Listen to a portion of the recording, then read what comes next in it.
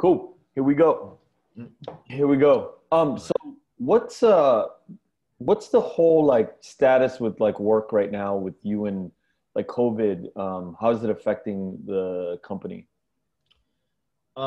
Okay, so generally during this time we're like packed full of work. Everyone's on overtime, like the whole company, and we have more work than we can handle.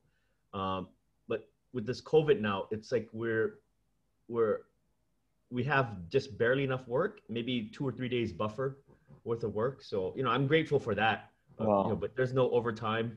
But I mean, hasn't overtime, like not having overtime, doesn't that like help with the profits of the company? Because as you're no, working day to day, you're not going into overtime, so it doesn't eat into the margin. no. Okay, so how I structured the business is uh, so the base salary is not that high for everyone. Hmm. Because we do that because it's a seasonal industry. During the summers it's low, and then during Christmas it's peak, right? So we do that so that when we have low work or during low season, we can get by, right? And then for peak season, we give our employees double overtime. So so any money that we get from overtime goes straight to them, so we don't lose, or it's like just barely break Uh, even for the over. Yeah. right. So generally it's this time where they usually reap the benefits, and they love it. They love working overtime to get that double time, right? And they make a lot more than what normal people So would make it out there. sort of makes up for the times that it's kind of like quiet, Lean, yeah. lean So times. so Yeah. yeah. So that's how we structured it. So I mean, so right now because of COVID, the troops here don't have the opportunity, to get that big catch that they usually get during this time. So Wow. that's kind of a bummer, but they understand that it's better to have some work now than versus like being laid off or the company going down. So How are the other shops in your industry doing in Vietnam? uh it's hard to say. Some there's fluctuations, but I get the feeling work is kind of scarce among all of us. There have been so there's about maybe 10 to 15 VFX companies that I know of in Vietnam. And it's heartbreaking because two of them reached out and said, hey, if you have any work, give it Wow. our way, because we're hurting. And I wish I had extra work, I would give it to but we're barely like breaking even ourselves right now. So Wow. yeah, So, yeah, yeah. so it sounds like a pretty tight-knit group of people in your industry in Vietnam. Like, we I mean, for other I companies to reach out to you. Yeah, well, I mean, it's we're like kind of like a different situation, I guess, because we do the paint and roto, so we're very specialized in that area, and everyone else is doing comp. So we're uniquely positioned where we help all the other companies out, and but I don't know among them if they're competing, you know.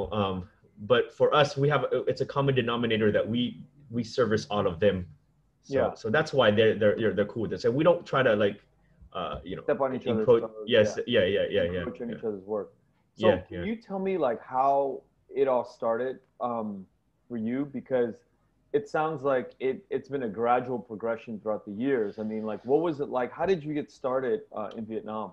Yeah. Okay. So, I came back in 2004, and I had, What was the landscape of animation or any of that digital effects when you came in 2004? yeah. So I remember in 2004, I was, here, there's none of, no VFX, nothing of that sort or animation. And I remember staying at our auntie's house, and the kids were watching a channel, right? And I remember the Disney Channel was just starting to roll out in Vietnam, and What and I remember, what is it? Was it on a network or was it yeah, if some on? I no, it was on a Vietnamese local television, but they were like airing some Disney stuff where they licensed it, or I can't remember what it was, but and the aunt was saying, yeah, like, this is new and the kids loved it, right? I'm like, and I'm thinking, and I asked her, does Vietnamese have any animations? As I was always interested in that because obviously I went to school for animation, and she goes, no, nothing, And the more I looked into it, the more I was like, oh, there's none of this. So in the back of my head, there was always like, this is an open market, you know, and it would be cool if there was like some type of animation in Vietnamese. So, you know, I lived in Vietnam for 2 years, and then you know, people started approaching me to do VFX stuff, but I, you know, I always wanted to do an animation studio. So that's when we opened up Vinamation in 2006. And Okay, so that's why, yeah. so for 2 years, what did you do? While when Well, you I got helped out with the, you know, the Family Factory and just, you know, I think, made it on the yeah, side? yeah, and then yeah, so yeah, there was an article that, you know, of our friend Aaron had you know, his friend at the time. She worked at Bao Tanning, and she heard that I worked on Polar Express, so they wanted to do a What did you do? newspaper. What did you do in Polar Express?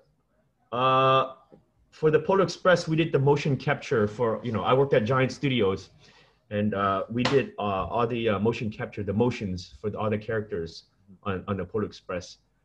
You know, so you know, so she heard about that, and so she wanted to write an article about me. Right. And when that came out in Vietnam, all the filmmakers, you know, and that article kind of like blew me up more than what I really was. You know, I was just like a technical motion capture editor type guy.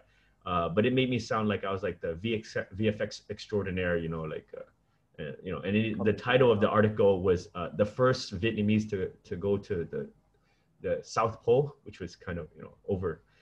But anyway, so all these filmmakers in Vietnam contacted me, and you know, that's why I met Lu Nguyen, and he, you know, Did they have a contact number on the article? I mean, how did they reach out to you? No, so yeah, and Min, you know, Min from Do Phim, contacted Bao Tan Ning, contacted Oh, wow. the news that the girl who wrote the article, and she, you know, gave him my number, and you know, he contacted me, and that's, you know, and Wow, it, so yeah, interesting. yeah, and then from there, like everyone started wanting to work with me.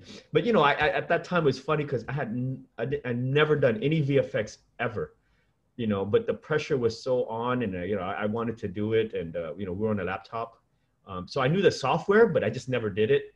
What kind of So early work did they ask you for? What was the kind uh, of work that they so expect from you? so there was a scene where they filmed the husband and wife in a boat, but it was on a lake or something. But the director wanted it like violent and like, get on the ocean, you know, like waves and dying, you know. So this is in 2006, and I had a laptop, and you know, so we did like 11 or 12 shots, changing it from the lake to the Wow. you know, violent river, and it was And this is crazy. We did, for Lu Nguyen yeah. And it took us like almost a year to do those 12 shots. I on mean, but on one yeah. laptop. Well, and then, you know, we start off with one laptop, and then you know, eventually I got help. Maybe like 6 months down the road, we started with two other computers. You know, it was crazy. We rotoscoped in Photoshop, which back then there was no tools and nothing available. And Wow. I mean, all of that could have been now today could be done by one person about a week, one person in about a Wow. week. But back then, that team eventually built up to like 5, 6 people, and it took us like a year to do. You know, so it's pretty crazy, like the amount of, That is yeah, insane. yeah. Wow. And this was 2006? 6, yeah, Wow. yeah, It's mind blowing to think about how far, you know, not just you, but the whole industry has come from, yeah. you know, 14 years ago. I mean, Yeah, I mean, the insane. tools are amazing now. Like even some of the the water is like it's easily real time stuff now. You know, where it took like about, you know, a couple of weeks to render one scene back then. All that stuff is real time now as we speak. You know, and you can do it on a laptop in real time too. So as the work was being done in that year working with Lu Huin's film, like what other kind of work came in So yeah, Vietnam? at the time, so at the time, we were taking on little shows like Vina Ace Cook, like noodle commercials, Milo, you know, like little milk cartons jumping around, hopping Yeah, around, stuff like that. That was stuff, you know, that you know, I could it's do fun. easily because there's animation and fun. Yeah. It's just the VFX part that was, you know, had a high learning curve, and it took me a Yeah, while, you know. yeah. Yeah. Wow. And then so as the work started coming in, you were expanding your crew and you're expanding your technical kind of know-how, right? And then Yeah. what kind of like inspired you to take like one direction, or did you kind of like keep your mind open to So where to go, or how did it go? yeah, you know, so as you know, we spent a big amount of money buying a motion capture system because I still wanted to do animation. You know, that was my thing in Vietnam. Uh, but all the animation jobs in Vietnam, we just kept losing money, or it was just always either Why? break even or negative. Why? Vietnam's, I think, economy versus the infrastructure. Now, when I look back at it, the infrastructure just wasn't there. You need a good storytelling team. You need a good marketing team. You know, and all of that stuff. And I was naive to think, oh, if you just did a good animation, you know, it would go viral. But it's very difficult. You need a whole infrastructure in place, proper IP, you know, all that thing, all those things. What is And I proper just IP? something that everyone already knows, or someone has already put a lot of money into in developing it and making it solid, so that So you know, it's make like sure basically taking branded content and kind of like, yeah. So you know, it's the chicken or the egg, but one of them's got to be strong first, right? right. Yeah, and I wasn't even fully aware that you needed either or of that. I just thought if you did like a beautiful animation, you know, and we did a lot of beautiful, we did a lot of beautiful animations, but it never took off. It, Yeah, you just know, there's no, yeah. there's no emotional connection to anyone, you know, so you need a lot of money to get into people's, you know, Consciousness, consciousness. Yeah. And I did not know that. We're not aware of it, yeah. And even if you could create like cute characters and cute imagery, you need a good script, you know, and I didn't know that. So, you know, it was all these lessons that you learn along the way. Like, wow, just, to make a good animation successful, it takes a lot of money. Yeah. So you were doing sort of this work for hire, getting all of this VFX stuff, and then you were creating your own original content at the same time. And then when did where did you veer off and sort of take the, you know, heavier sort of road down in VFX? Okay, so yeah, I mean, I kept trying to take on animation work, but VFX just kept getting in, you know, just kept coming in because we were getting good at that. And you know, in around 2000, I think from 2009, 10 to 2011, we pretty much did most of the VFX for you know, films in Vietnam, and that allowed us to get more people, but still break even. But you know, and you know, we slowly grew our crew. You know, we started off with 3 or 4 people in 2006. And then by 2009, we had 20, 15, 20. And then, you know, by 2011, we were up 40 people. And so, you know, just, and then, you know, from America, you know, with Studio 8 FX. How did you meet those people? Well, you know, Fo connected us, our friend Fo, you know, from USC, and our buddy connected us with over Andy. At IDG. Yeah, with Brian and Andy, and so they were looking for a partner in Vietnam, and so it was you could say it was like a good match, you know, match made in heaven. What year was that? We connected in 2008. 2008, you know, and then how many people did you have working for you at that time? Only 15, I think. 14. Yeah. And you know, we took on a couple of jobs. It was bumpy at first because we didn't, you know, American quality is completely different than what we were used to here. And so we had a lot to learn, but I think by 2009, we finally, I remember, got approved for our first job, and we were so happy after like 3 or 4 failures, you know, like tests. What were the difficulties? What were the failures at the time? There was a lot, but not using industry standard software. You know, like the client would say, "Hey, can you deliver this?" And we're like, "What is that?" You know, color space. We didn't have no idea what the you know, we were delivering in the wrong color space. Even with rotoscoping, you know, like we thought it looked okay, but the edges were jumpy, you know, and India was ahead of us a couple years, you know, and so they had been doing it for like, I think even more than a couple years. So yeah, I mean, after 3 or 4 clients with heavy feedback and you know, some were polite, some weren't, we slowly caught on. And I remember the first job where the client goes, "Good job, this is great." You know, we were so happy that, you know, we had a connection to the US, and from there, it just kept growing. It took off, It was lucky that you found somebody in the US that had faith in you and, you know, wanted you to grow with them. right? Yeah. Andy's been there with us through thick and thin and Yeah. helped us. Yeah. What exactly did Andy do to kind of make your, I guess, technical life easier?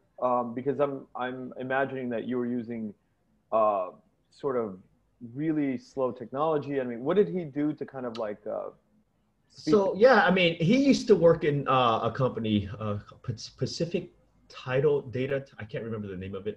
Pacific something, which was a big VFX company too. And he used to work there. And then so him and Casey, uh, decided to say, hey, like there's still a demand for this, and you got connections to Vietnam. And so he would go around and contact his old buddies and friends, hey, what software you guys use? Hey, and ask for us and get these information for us and pipe it back to here. And from there we piece together and figure out the whole pipeline to go back. Yeah. It's crazy when you think about sort of like the lucky kind of things that happen in life. Just having the right person there at the right time helps you inch along, and without that kind of like that little thrust, it's harder to kind of like move around, right? Yeah. I mean, I definitely think success is 50% luck and 50% hard work, and when that hard work meets the luck, then it happens. Yeah, because you hear that all the time, but it's like a cliche almost. But yeah. Having Andy just show up, what, 2008 you said? Yeah. Okay, so then what happens after he shows up? I mean, so you start getting some work, and then what happens, and what's the whole story after he shows up for the next few years? Yeah, so initially we did a lot of commercials and stuff like that, and then slowly started to get into movies. I remember our first big movie was Piranha, I believe. And then Spy Kids, we were happy. And then a really, really big movie was Men in Black. And we were, and we were so happy. Black I think it, two? was it two? It's 2011, whichever one was that. Is it two? Yeah, I think, I don't think it was one, but I think it was maybe two. Yeah. And then our first Marvel one, Captain America, the first one came in, and we were like very happy with that. So wait, when these big movies come in, don't do they have to send people to kind of check on your facility? I mean, how can they just yeah. So I mean, tell me about that.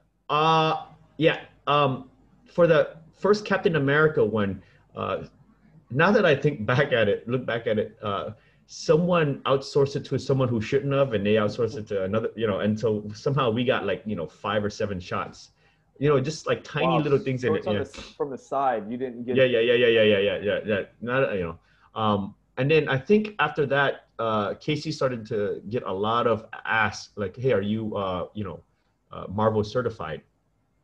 And at the time we weren't. So Andy worked hard to do that. He bought the insurance and arranged for the inspectors to come here and get us certified. So that was a big step. And Casey pushed for that for years, actually.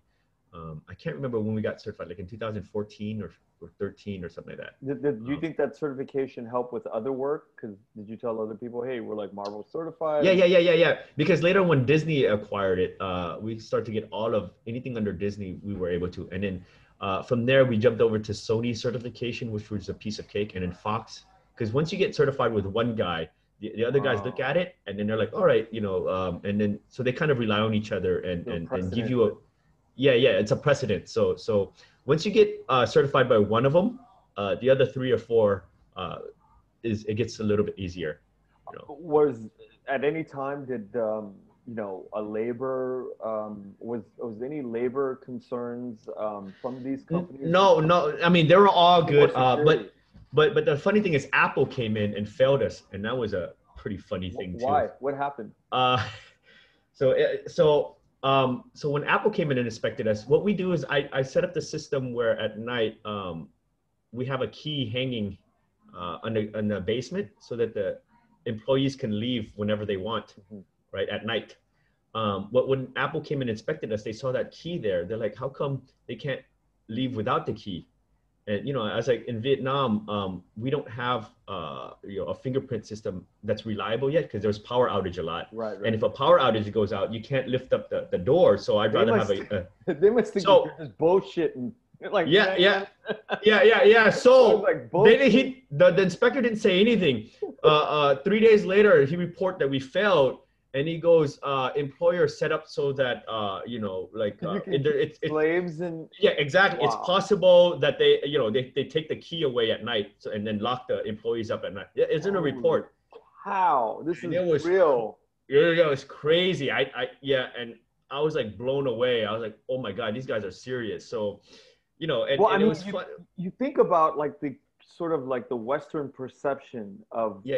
oh, Seeing a right? key hang up from a string, and Yeah. it's like it's ghetto kind of, It's and ghetto and I suspect, right? yeah. But for me, I mean, all of our employees here, they love that system because it gives them complete freedom. They don't Freedom. have to deal with electronics Oh, and all that ironic. stuff. Yeah.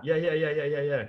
And when I told everyone here that we failed because everyone laughed their asses off, like, dude, Wow. this is Wow. yeah. They go, nothing could be further from the truth, like how much freedom we have at this company, but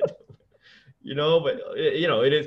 And so and plus I joked, there was one joke that took precedent before that, because the guy asked us, well, do you have any safeguards where if there's a leak, how do you deal with employees, right? But what kind? Well, What leak? Like a water leak? I mean, no, what kind of no, like what a kind of leak? content leak, you Got know it. Got it. Got it.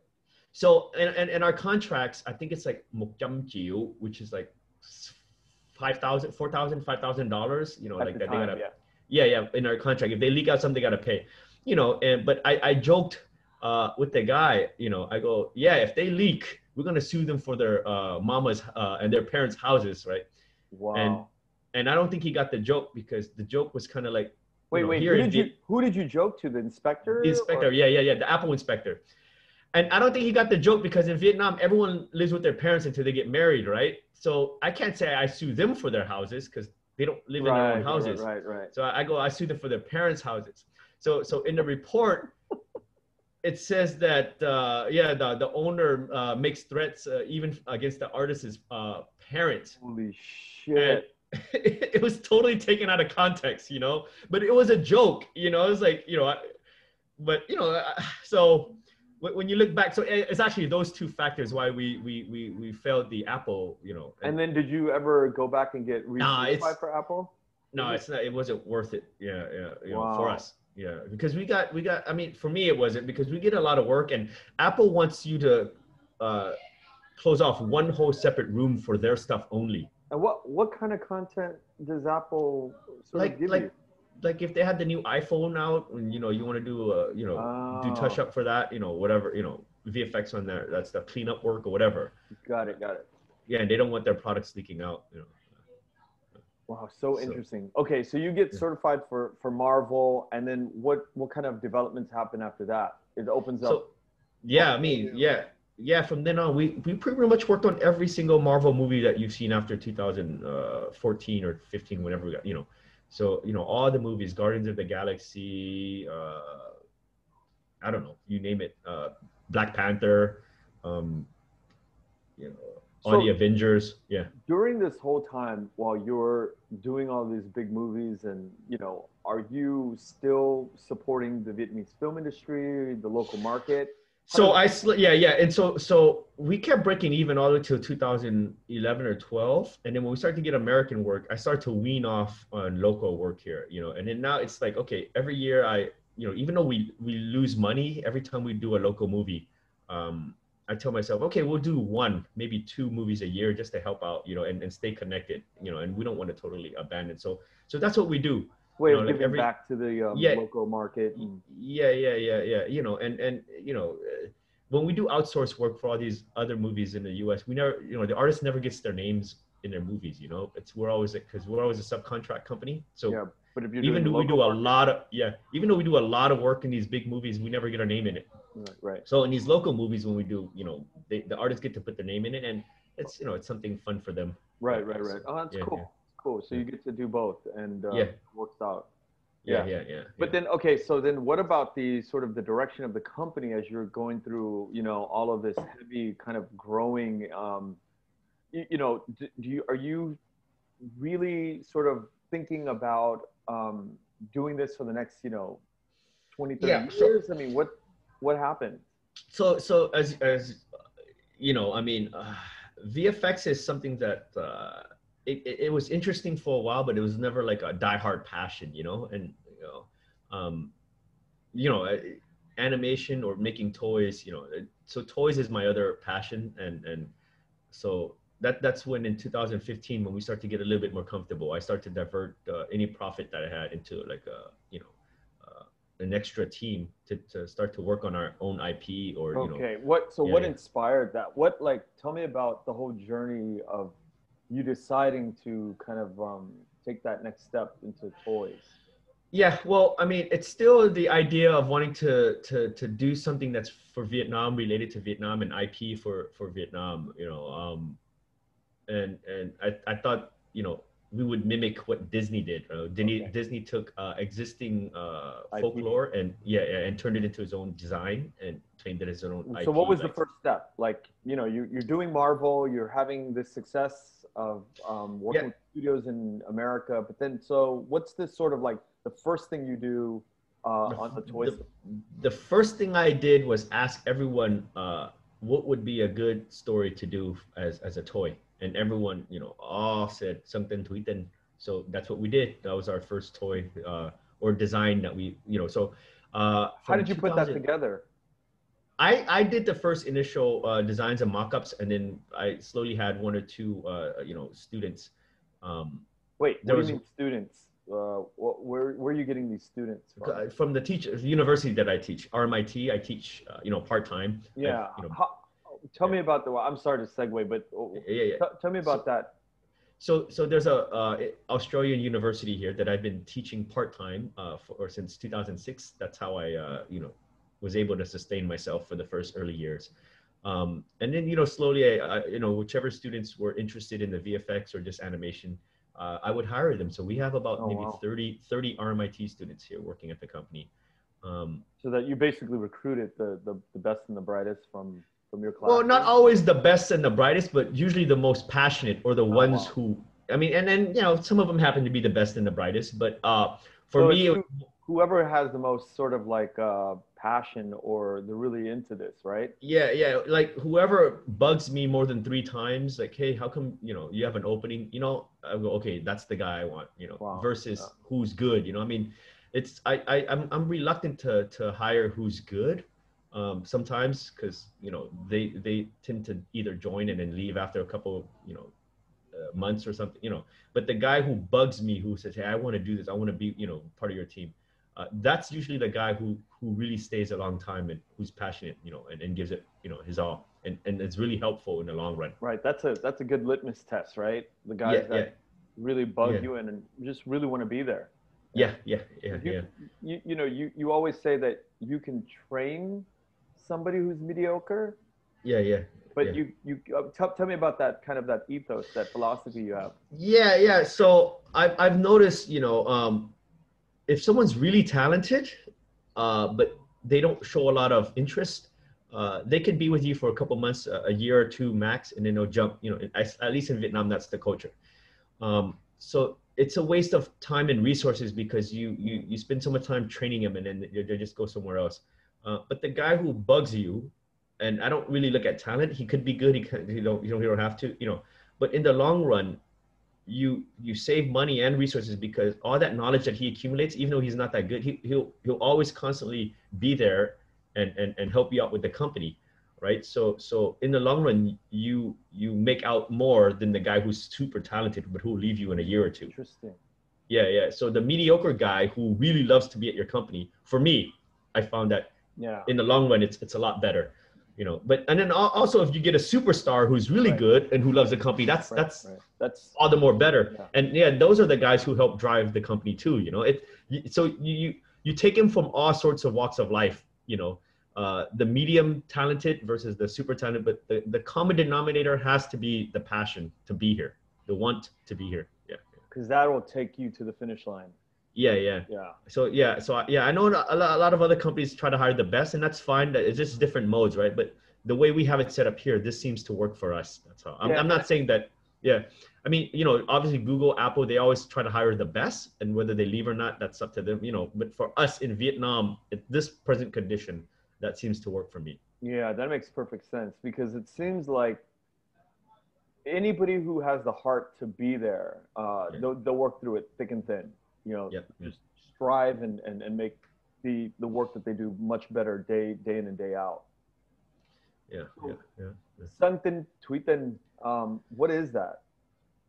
So it's a Vietnamese folklore, talks about the mountain god and the sea god, competing for Vô Hùng, the king's daughter.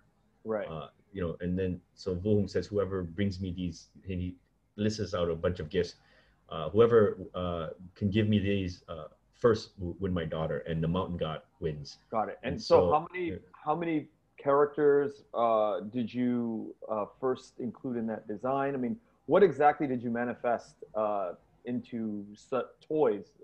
How did you design it? yeah, so How did you come so about like the toy set? Like what kind of like decisions and thinking? okay, yeah. So the primary thing for me was I saw how DC and Marvel did in the early days, where they used very simple, basic color schemes, and that stuck. Like the early Superman and Batman, it was just three colors, right? So I wanted our characters to be like that, so that it can like, Basic. yeah, basic, and then later on you can go into the dark and grunge and detail stuff, right? But um, so that was what I initially thought. And so what we did was we went on Google, and if you type in something, right, and I told my artist who was helping me at the time, let's take all of these images and average it out, and get the average of all of these guys, and that would be our our design language. And so that's what all of our characters, what we did is we would Google something, and we would get the culmination of everyone's kind of like impression of what that character is, and try to give an average and simplified version of those characters. So and that seems to work. So we're like the average kind of snapshot of what everyone thinks that character is. And so now what we're seeing now is, after all of our characters been out for a while, newer artists, when they design it's like they're copying us now. We're like uh,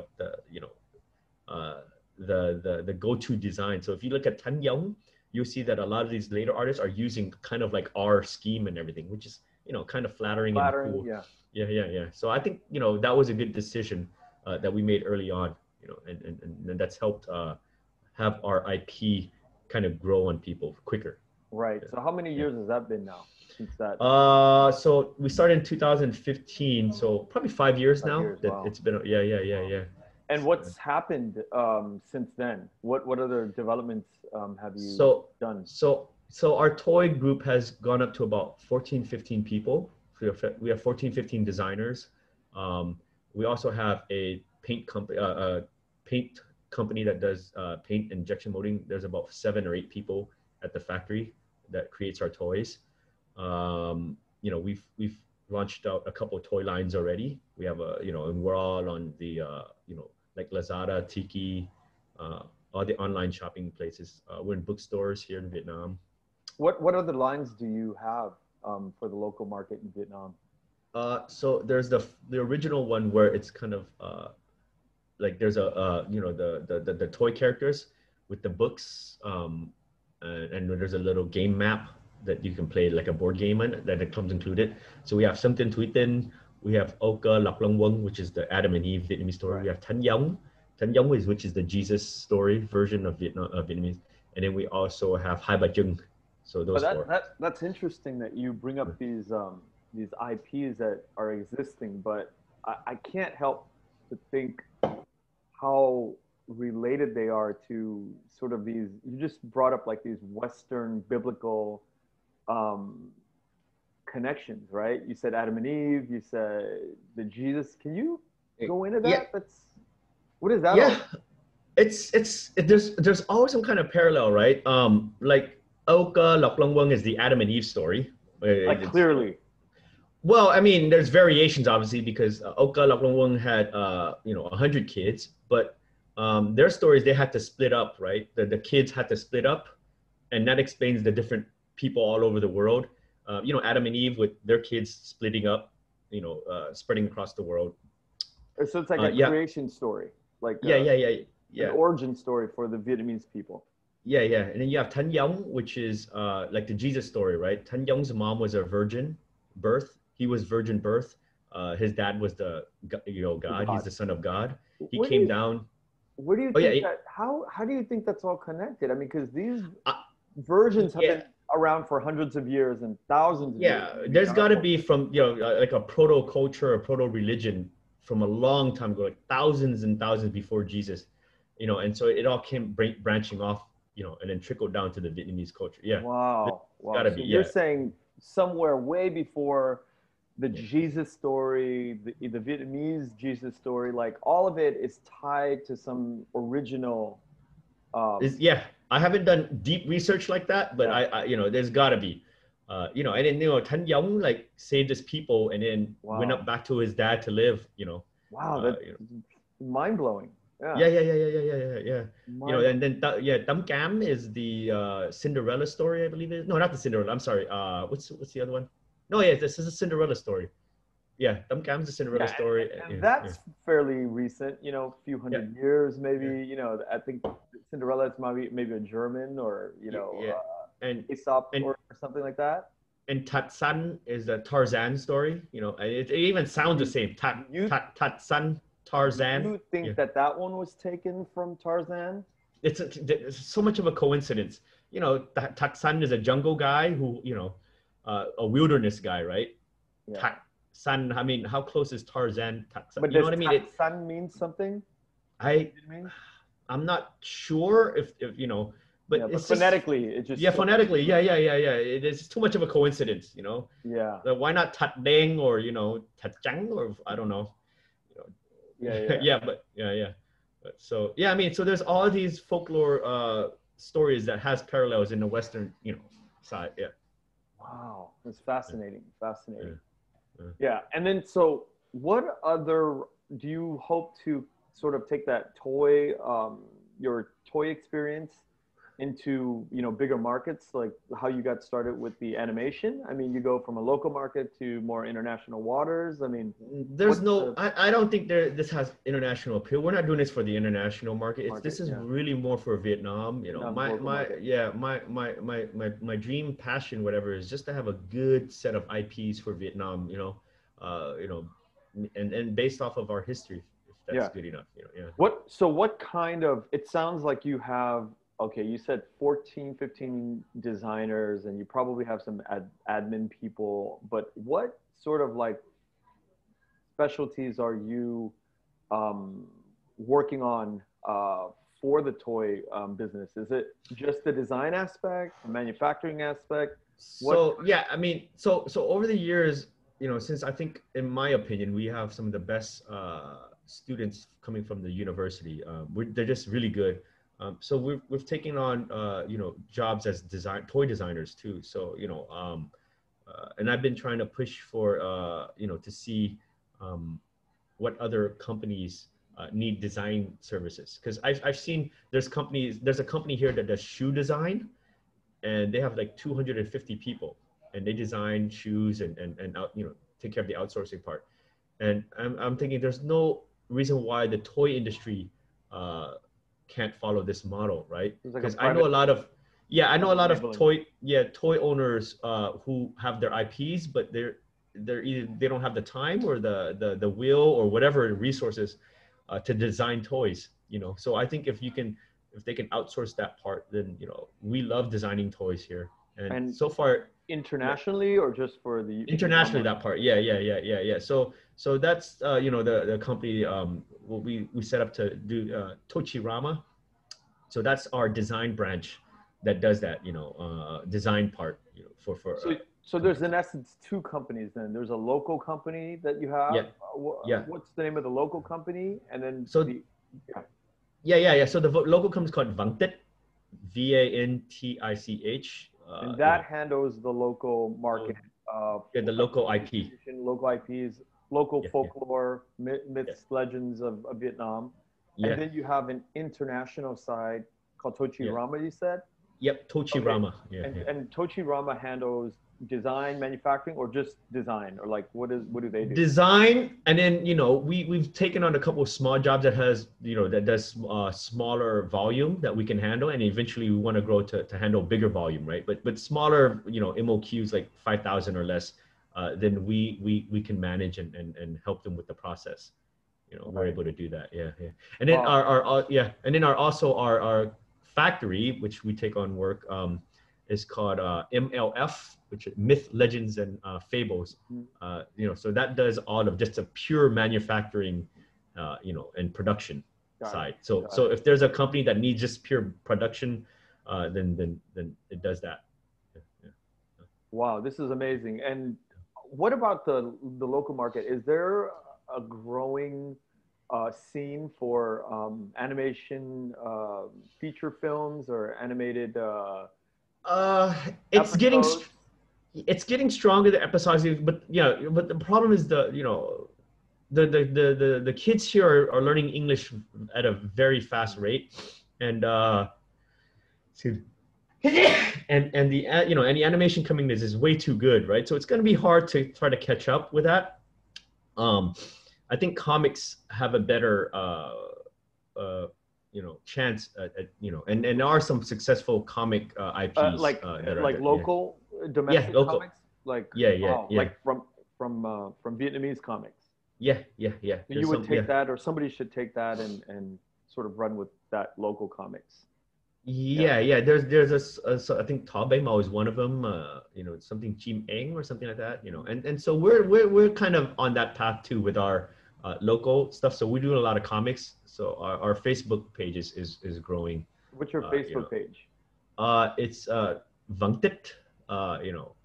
If you just go to Facebook Vangtet, then you can find it. We do like a daily comic thing, and the group is growing. I think we have like about 80,000 followers now. Wow. So it's not a substantial amount. Yeah. And then so you are going to take that content, that comic strip content, and then produce toys from it, or like what's the plan for that? Yeah, so for the comics, that's just to get into people's hearts and minds. Hearts and minds, and I think we have those who do follow it. They're really involved into it. They like it. I mean, it's the content's getting better every day. It's for artists to practice, and eventually I think that if we can work it up to like a couple 100,000 subscribers, then it's a lot easier. We have a platform to every time we have a toy that comes out, the announcement, it gets easier. If you just count for like 0.5% of that, then it with a couple 100,000 people, then it's a good way to promote our toys. So so I want to talk about the future with toys and the digital space and all of the tie-ins that go from sort of content on the screen to tactile toys. What's the projection, sort of the trajectory that you think is happening in Vietnam for the market, the toy market? Like is a massive growth. I mean, are the kids more digital? How does this all play out? I think we're going to be like in the future, we're going to be like Hong Kong and Singapore, so there's going to be more toy collectors, I think, more digital, people online watching YouTube and stuff like that. So everything is going to grow. I don't think the physical toy will ever die out. There's people who always love the physical side to it. Like for me, like with my toy collection, I don't no matter how strong the digital gets, I always want the physical part too. So there's a lot of people like that. So I anticipated just getting stronger and stronger every day with Vietnam, with 100 million people now, and just with more buying power. Yeah, what's weird is my son, he doesn't like to watch TV like my daughter, but he likes to play with toys. That's all. Play with toys, and it's the weirdest thing. I never would have imagined that kids will pick tactile toys over digital, but we'll have the TV running, and Mia would just sort of keep her eyes glued on the TV, but Luca would just sort of like just play with toys and not even pay attention to the digital screen. And he always Yeah. has to have a toy. Even when we take him to the park, he Yeah, yeah. always needs to bring one or two cars with him. This is the Yeah, weirdest yeah. thing. Yeah. Yeah, I mean, yeah, because I mean, and kids like that, like think in three-dimensional Yeah. space. They need to see things rotate in front of them, you know, For things like sure. that. So yeah, I mean, it's a very important part that I don't think will ever die out, you know. Yeah. Well, that's Yeah, good. It's good yeah, to know. Tell me about your yeah, toy collection. yeah. Well, Talk about it. Like uh, like okay, how like when you started buying toys, like what was going on in your mind? You just bought a bunch of toys? I mean, did you care about our period or era yeah, or well, what? I have an OCD where if I buy one toy, I have to have the whole collection. I can't just buy one member of the whole toy. So, you know, like, so if I have like the Thundercats, then I have to have the whole Thundercats from, you know, if you could see the Thundercats there, all the Thundercats. Or if I have Voltron? all the GI Joe, I have to have every single version of the GI Joe, Transformers. So you know all these characters. I have to have, you know, Wow. Street Fighter. I have to have all 12 original Street Fighter fighters. You know, He-Man. I have to have all the He-Man. You know, so things like that. So you know, and all of these toys are mostly from the 80s that I collect from. That's the time period when we were watching cartoons. Right, right. That stuck with me. Yeah. So pretty much any other IP after that, it kind of dies out. I rarely pick up any new IPs. Only if I need to do research. Like there's like a really good design out there or something, then I would buy it. You know, to research. You know, but other than that, yeah, I'm stuck in the 80s. 80s. Yeah, Yeah, yeah, yeah, yeah. yeah, yeah. This is really exciting because if you can sort of get the kids in Vietnam excited about the myths and the legends and the folklore of Vietnam, the culture will sort of just expand over and over and over as they're being exposed to their own stories, which is I think is very important, right? Yeah, yeah. So we're trying to add, you know, a more charming side to it, and you know, with better colors and things like that, and more unified look and feel to it. Yeah, that's, Yeah, you I know, that's mean our goal. Yeah, it's come a long way since what is it? The Cricket Diaries, yeah, yeah, Dohai, yeah, Dohai's yeah, Cricket Diaries. Yeah, yeah, yeah. yeah. I'm so proud of what you've done, and it's amazing work. Yeah. Yeah. So anything for the future? Uh, you know, I mean, no, it's just a long, you know, haul for all of this. You know, my idea, you know, my goal is to have the best toy designers in the world, and hopefully the best IP in Vietnam. You know, are two of our mission statements for the company. You know, Which is so what?